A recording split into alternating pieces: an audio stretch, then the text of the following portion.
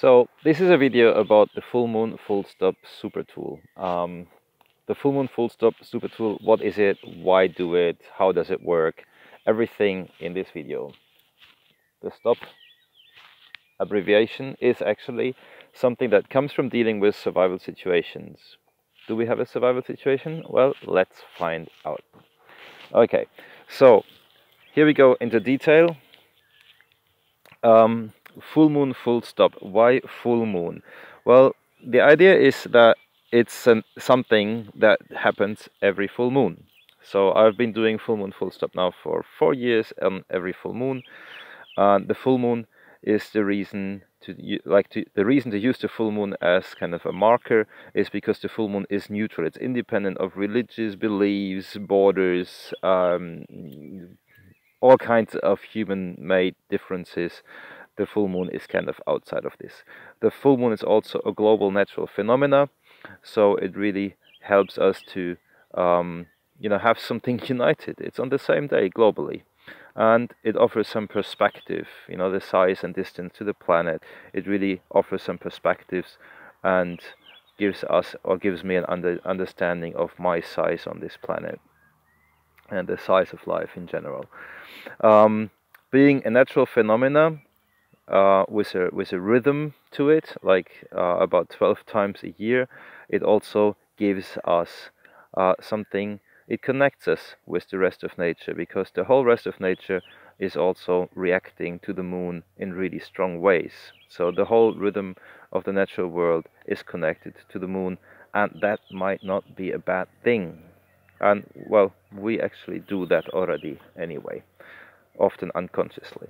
So the full moon full stop to be done around the full moon. Usually I take a whole day off for this, sometimes a bit longer, sometimes a bit shorter, sometimes a few days after the full moon, sometimes a few days before, depending how I can arrange it. But the full moon is there as a marker. Let's go into the use of the STOP tool. The STOP tool is a tool that was created for dealing with survival situation, as I said. S means to stop, to slow down, to sit down, maybe to sleep, and depending on what day the full moon is, you might want to go on strike and not work if you can afford it. The idea why to stop in a survival situation is very often panic might be very tempting. And panic is usually not a good advisor in these kind of crisis situations. And if we don't know what to do and how to deal with situations and don't even know why to do certain things, then not doing anything for a moment might be a very good start. So let's move on towards the letter T. So the STOP is, the S is, we create an environment for thinking, an environment where we can sit down and take a rest. So we can brew a cup of tea, and then have a round of gratitude. Thanking, gratitude, thankfulness, these are like opening the mind to positive thinking. And even in the worst situation, if you can still thank, that means you're still alive, and that might be something to be grateful for, because how amazing is life? I mean, it's like the most amazing. So, what to think about? Thinking about the 6 survival priorities. Why thinking about the 6 survival priorities? Because we qualify for being in a survival situation when one or more of the 6 survival priorities are not sustainably covered or insufficiently covered. So the big question in the letter T section of this abbreviation is survival situation, yes or no. As an example, for example, food, right? Our 6 survival priorities: food, air, water, health, shelter, and community. For example, food, we might have the feeling that we get that the energy input output of our food is really good, right? That we invest less energy to get the food to our table than what we get back from eating the food. That might be very misleading, because in reality we invest a lot more energy than what we get back, because we also need to look at, for example, how much energy does it take to produce and run the fishing trawler, the vessel that is catching the tuna that ends up on your pizza.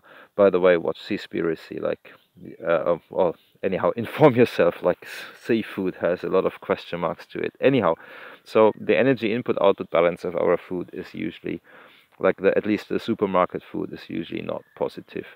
So that's just one example. Something similar goes for the others. Community, want to stress a little bit, mention it, particularly important because the community can back up for a lack of the other survival priorities to some extent. And community also includes humans, right?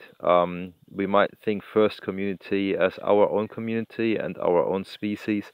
Um, in the end, we are really a minority, and the global community of life, yes, also includes humans. We need to find our place in this. Anyhow, so once we have established yes or no to the question, do we have a survival situation, we might want to move on to the O. And the O is to observe what kind of options we have, what opportunities are there. The O is a lot about asking questions. What is already good in our own life? What is good elsewhere? What works elsewhere? What solutions can we copy paste in our own life? And very, very, very important is the question, what is enough? What is enough? What can we really, really want? And while we are at it, why not asking also, what is my dream? So, once we have figured out what is the situation, what opportunities we have, excuse me, then we can move on to the plan. Letter P, plan. And the idea is to make a plan, a doable, potentially doable plan that we execute until the next full moon, just a plan for the next month. The reason being is that we can get an overview, we can get an understanding, we can plan maybe the weeks a little bit better in detail. And we can also then look back in the last month and see where we had success. So the plan until the next full moon, full stop. And usually I pick one or two survival priorities and focus on them. Community is always one of them. Big part of the letter P is also the choice of being positive. We know that if you are in a survival situation and you choose to be positive, if you believe, if you have hope, if you think, yeah, probably we might, we might have a chance, we might be able to do it, then actually the odds that something will work out nicely in our advantage are much, much higher. So, yeah, consider this, right? Being positive. Yeah, and even if it means fake it till you make it. So after the stop, of course, comes the go. And the go, at least in my case, to me means just to be good and be one. Because, I mean, like, isn't that what we are?